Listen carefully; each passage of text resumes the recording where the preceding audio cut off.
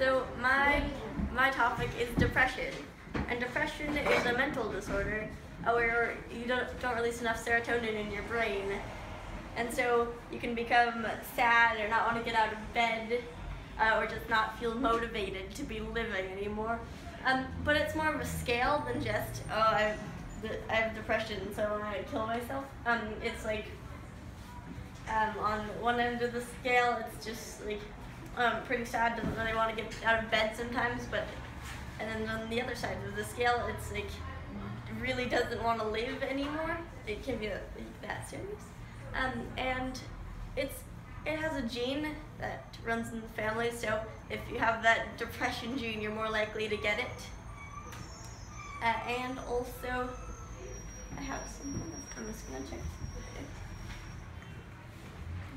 Yes, it's one of the most common mental disorders, actually.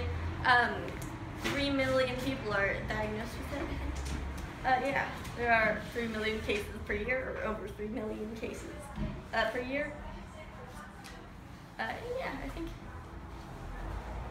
that's probably it.